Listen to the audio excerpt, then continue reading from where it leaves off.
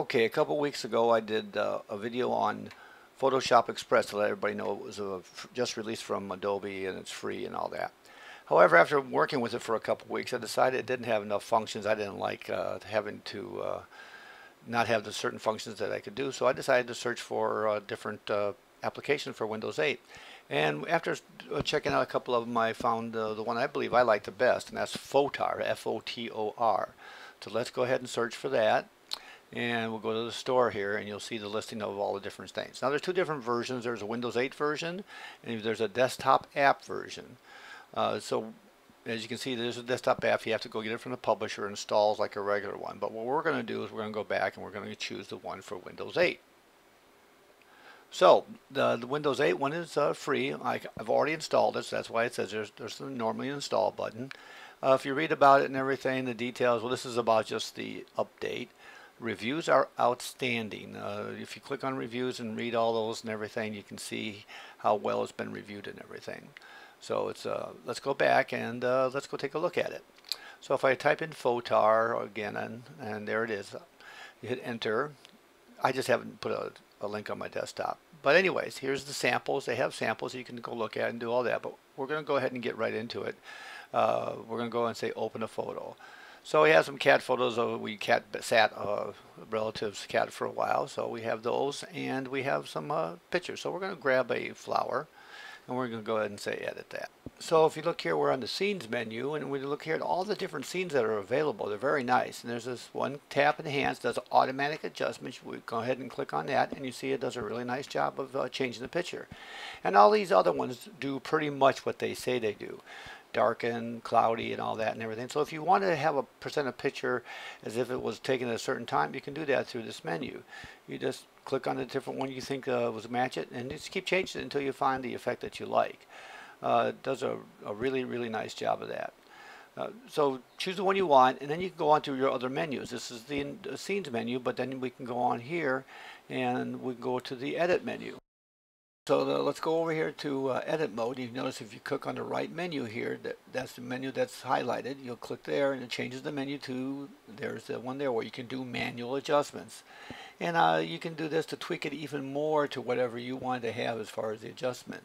Now, these are basic edits, so if you go down here and you want to say like blur and sharpen, some of the things that some people don't ever touch, but if you want to make some special effects or change the tint, let's say, okay, now it's going to be there. Go ahead and do that. Now you have to set those back yourself, because if you go back here and say enhance again, you click back here, you'll see the edits are still in effect, so you have to be careful with that.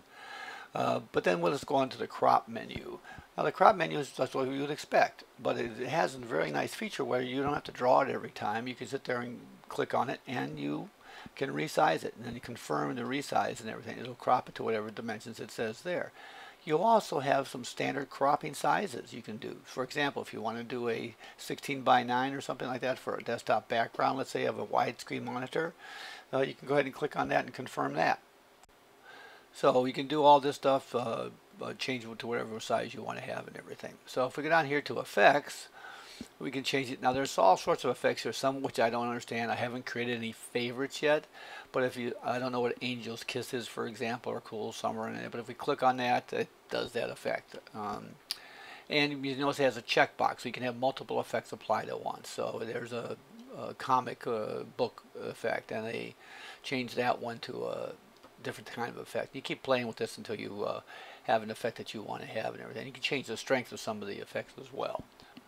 So you can play around with these, have different things like dark corners and all different kind of things you can go ahead and do. If you click on borders, you can see all the different kind of borders. And I don't know how many people use this. I haven't used borders for quite a few years and everything, but there you go. You can have a different kind of border applied. They also have a tilt mode, or where you can sit there and play with it. And I haven't played with this a lot, but you can change the size of your tilt mode. You can change different effects and everything like that. So play around with this function as well. Then you click rotate, and nothing happens as far as I was concerned, but you can go ahead and find out what you like. Lastly, let's take a look at text mode. If you click on text, and then you just type in your text, say blah blah blah, and say confirm, and there's a text right there in your box. It's a little hard to see. Let's move it up here, and there you can see it. You can do different things with it. Let's try, well, I didn't try and rotate it, but let's try a text template. You can go here and change it. If I click on one of the templates, it puts a kind of a blurry background behind it and everything. There's a few here you can play with and everything. Of course, there's the save button. After you're all done and everything, you can save it. Now, if you exit, by using your arrow, you'll see that it tells you what your current size and everything. The aspect ratio is locked. You can choose different levels of your file size and everything. And this one here, we're going to say, forget everything I did. So we're going to go over to collage now. And we're going to select a few of the pictures there. We're going to say open, and it automatically makes a collage of the one you chose. So you can sit there and change that and choose a different collage and do all that. You can say you want to print quality, medium, and all that. Let's say you wanted to print some stuff out. Some people are really into that kind of thing. Or you can do a free collage. You can sit there and change it with a different background, do different things. You can also change the color. So another nice function on on Fotor. You can save that as well. And we're going to say no here. So that's Fotor for Windows 8. A really nice application, tons of features, free. So I suggest you try it out.